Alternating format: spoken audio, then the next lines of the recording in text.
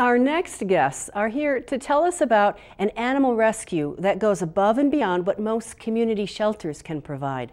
Black Dog Rescue has many highly successful programs that have improved the quality of life for more than 1,400 homeless dogs and their adopters. Molly Donnell is here with another special guest to share the details. Molly, thank you for joining us today, and tell us about our other special guest here. All right, well, our guest here, this is Mojave. He is one of our foster dogs that we have in Laramie currently. He's a 2-year-old. We think he's probably a Border Collie Siberian Husky mix. He could have something else in there, but that's what we think right now. And needs to work a little bit more on his manners, but he's an extremely affectionate dog. He loves people, he loves kids. He's not great with cats, but that's probably something he could work on. But he's a very, very friendly dog, and he's looking for his forever home. So, do you know anything about his story, where he came from, and is he living with a foster parent now? He is.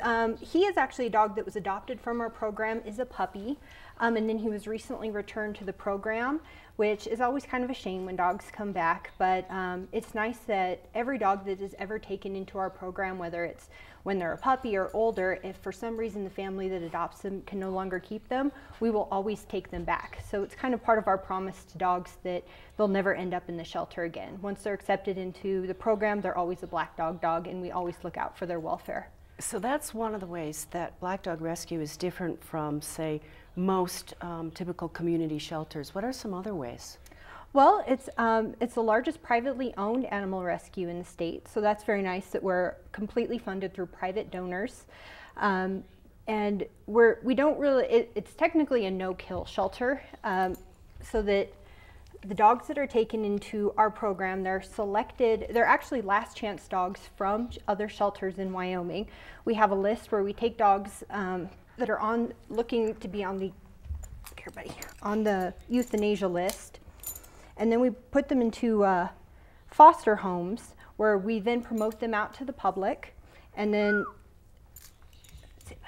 they can be adopted into their forever home. So the program is really different than a conventional shelter that's run by the state, where they're picked up, they're kept there, and then they do face euthanasia. But all of our dogs, once they're accepted into the program, we keep them for the rest of their lives or until they're taken into a forever home. I understand you've got a new program called the Mod Squad. Yes. How does that work? What that is, we're kind of building it now. We're going to get it started at the end of February. It's really going to be a group of kind of elite volunteers because we've done a lot of research, and for different rescues across the country, we're learning that the main reason that dogs don't get adopted or have trouble staying in their homes once they are adopted from a rescue or a shelter is behavior problems. Whether they have bad manners, housebreaking, anything that's kind of difficult for the average adopter to handle. So we're building this group of volunteers, the Mod Squad, to work with some of our dogs that would be fantastic dogs otherwise that might have some harder behavior issues, to turn them into picture-perfect adoptable dogs. And the behavior issues might be something as, well, you've got an active breed, and maybe the family that had him just wasn't prepared for that level of activity.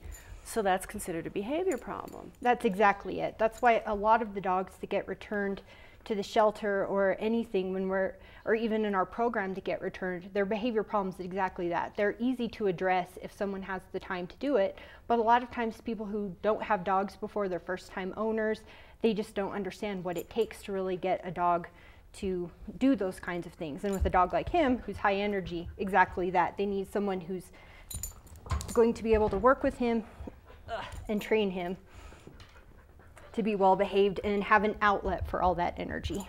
And are you located in Cheyenne primarily, or?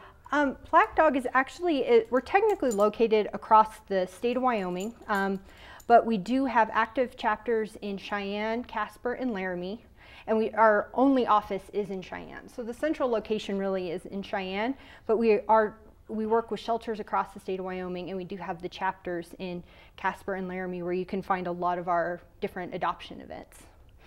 What kinds of opportunities do you have for volunteers? We have quite a few.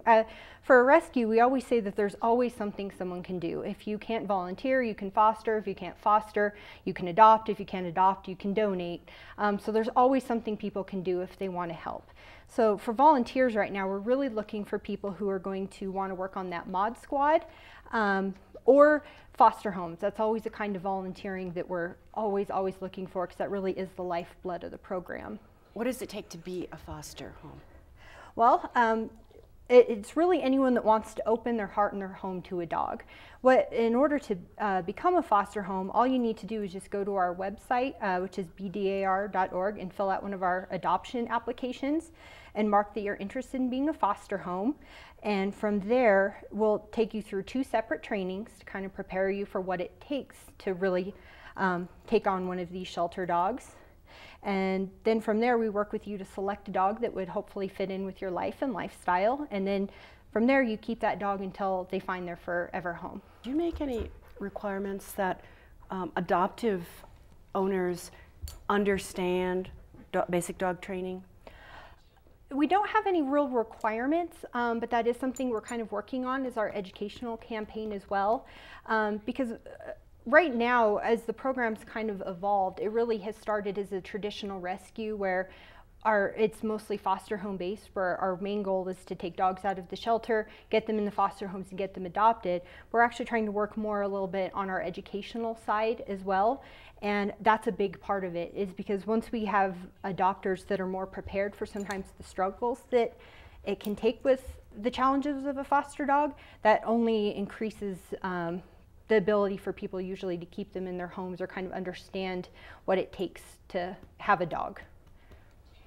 Is Mojave ready now for his his real home, forever home? Oh, absolutely. It would definitely be someone who probably has some energy and has a good way to get this guy out and take him on walks and all that good stuff. But absolutely, all our dogs that we have on our website are ready for adoption. We have some that have special needs or some health different things that they need, but we're always up front and work with people in that. But all our dogs listed there are absolutely ready to go home.